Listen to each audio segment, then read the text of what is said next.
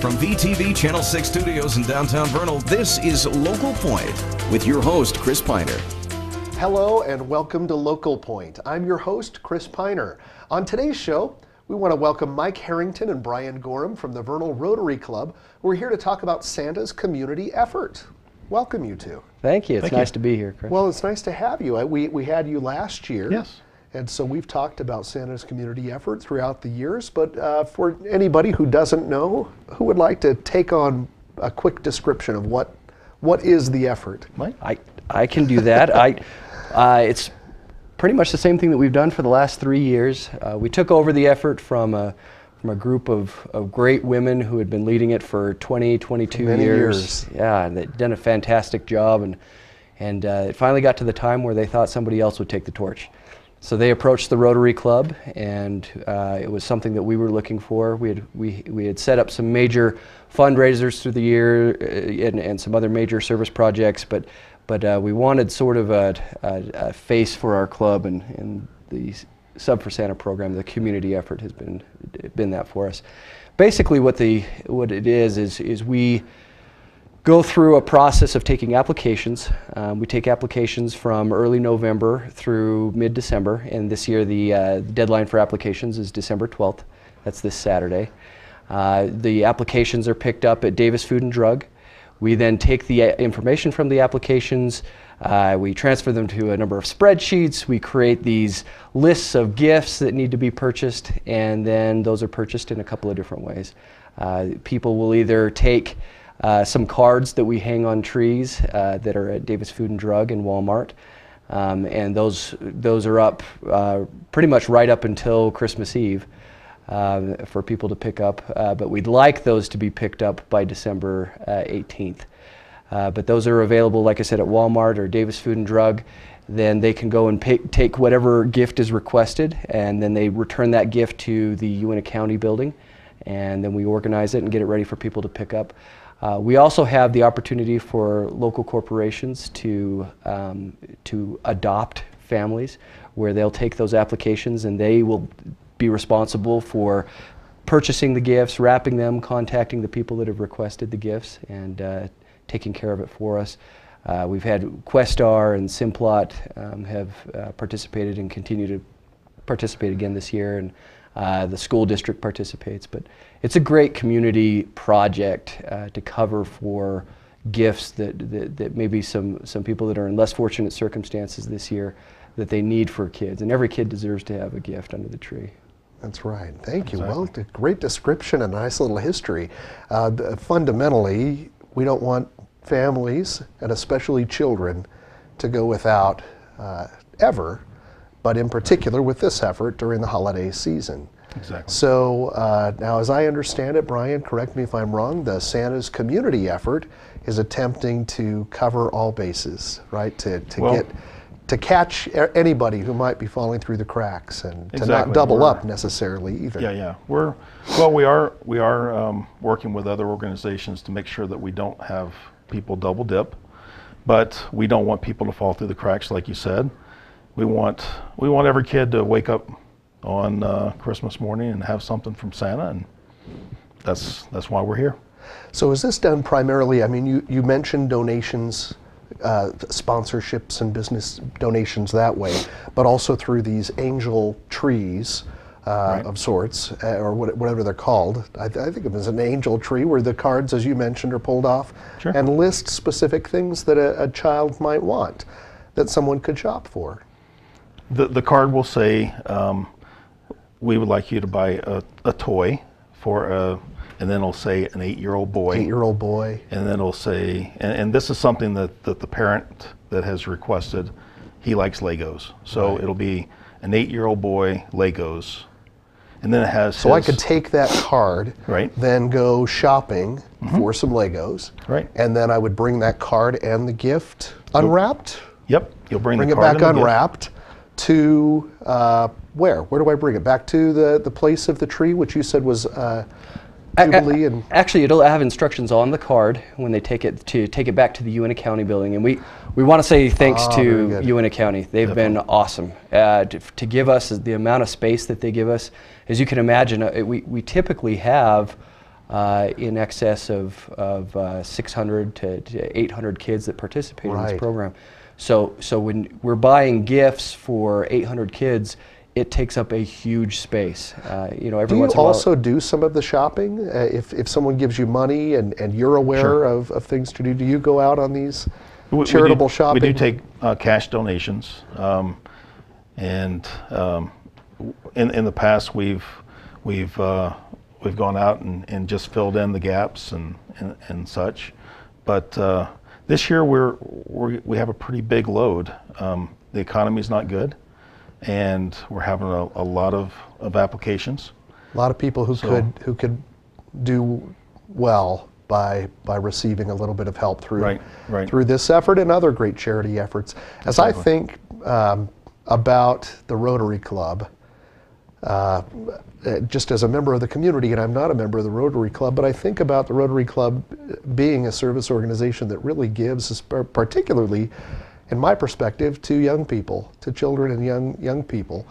So what a great fit to see Santa's community effort in the hands of the Rotary Club that is already doing this kind of thing anyway. Thank you. So I thank you from the community. I want to talk a little bit more about Santa's community effort and how people can get involved with that. We're going to take a quick break. After the break, we'll be discussing more about the Rotary Club and Santa's community effort, so stay tuned. We'll be right back. These days, we all want more speed. And right now at Strata Networks, that's exactly what you're going to get. For a limited time, upgrade your current internet package and get faster speeds at no additional cost for 90 days. That's right. Browse, stream, and download faster with speeds up to 50 megabits per second. Call us today to get your free speed boost. Only from Strata Networks. Restrictions apply. See store for details. Strata Networks. We connect lives.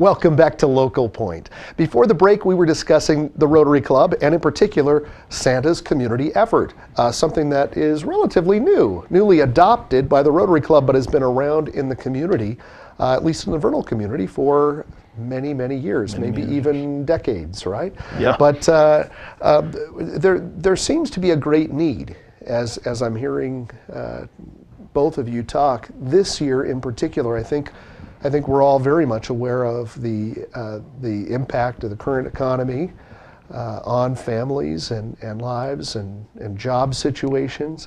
Sure. But you're feeling that same thing in terms of charitable giving this year and on the receiving end. Right. So it's both sides are. The receiving end is a little higher this year, and understandably so. And the charitable giving is a little bit lower. So how can we appeal to our viewers to give? Well, just to give you some idea, typically we have somewhere in the neighborhood of 225 families that apply. This year we're already in excess of 300, and we haven't cut off taking applications. And so with that increased number of people, that's substantial. And then with the economy the way it is, it's tougher for people to have discretionary funds and to take the angel trees or even corporations to be able to donate. And so really if people could understand that and if they've got the means, if they could make donations, we'd really appreciate it. And at this point, cash donations would be very helpful. We are associated with Charitable Friends of Ashley Valley. I'm on the board with Charitable Friends of Ashley Valley. If anybody wanted to contact me, my number is 435-828-0220. And this is Mike Harrington. That's right. And if they wanted to contact me, I would be able to supply them with the documentation so that they would have a tax-deductible donation, because Charitable Friends is a 501c3 entity. That was my next question, was how can someone actually make the donations? But that would be the best way to contact you? Either contact me directly, or they could contact Heather Hoyt. Heather Hoyt is also on the board with Charitable Friends. I think it was sort of her brainchild to create Charitable Friends of Ashley Valley. And she's been more than willing to help us with taking donations. So if your tax person has told you that it would really help for you to make donations before the end of the year, what a great way to do it. And also to keep it here in our community and help some people who really have the need. We don't want to see, and I don't think anybody wants to see anyone go without on the holiday season. Brian, you had told me a little bit off camera that a typical giving amount might be $25 for a child. Certainly you could do more than that, and that would always be welcome and accepted. But for those of us wondering, well, what is an appropriate amount to give? That's a pretty good dollar amount to kind of get started per child? My wife and I were out shopping the other night for our kids that we pulled off the tree, and we probably averaged about $25 to $30 per gift. Per gift. Right. And last year we had very, very generous people, and we had some really, really nice gifts. And we're asking them if you're able to, instead of spending $50 or $100 on a kid, can you take 2 or 3 kids and spend $25, $30 on them? Right. And you know, last year we gave out coats to every kid, and we did that. We had a coat drive earlier this year. We actually had 2 coat drives, and so we think that we've met that need. So we're just trying to make sure that every kid has a couple of toys.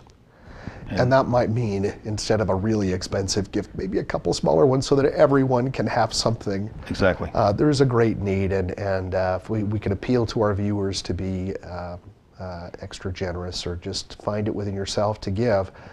This is a fantastic effort, and something that really will make an impact on our community in a big way, and hopefully will not always be in this economy, right? Right. So you never know. You may be on the other side of that someday. If you're receiving now, you might be in the giving side later on, but it's the season, isn't it? If I can just add this, we go up, and it's a logistical nightmare to sort these gifts and make sure that every kid's checked off and all that good stuff.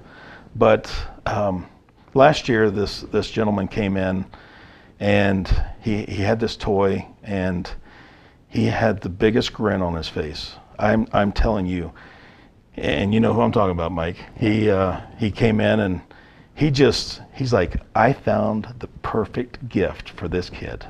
She's gonna love it. And he hands me that gift, and the joy on his face, it was the thing that kept me going through all the long hours. And every time somebody got grumbly, because I'm like, think about that guy that was giving that gift, and he didn't look like he had the means to do it.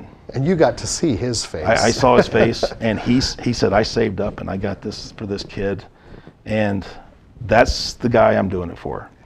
And you hear stories over and over again where parents will come in and they will say, look, this is the greatest thing that we've been able to experience during this Christmas season, because we got to take our child and go buy a gift and then drop it off. And it really is one of the best experiences that you can have in giving during the season. I appreciate you both It's a being teaching here. moment. It's a teaching moment for the giver and for the receiver. It is. And we're grateful to Santa's community effort and to good companies such as Simplot. I can't name all of them. I don't know they've been very generous in addition to others, but also to the Rotary Club. Yeah. And in addition to our appeals, maybe if this kind of thing is your cup of tea, well, maybe you ought to check out the Rotary Club. And you can be involved in this kind of thing year-round and around good people like this. We appreciate you both, Mike and Brian, for being here. And thank you for joining us on this episode of Local Point. That's all we have for today's show. Be sure to like us on VTV6 on Facebook for updates on your favorite local programming. We'll see you next time.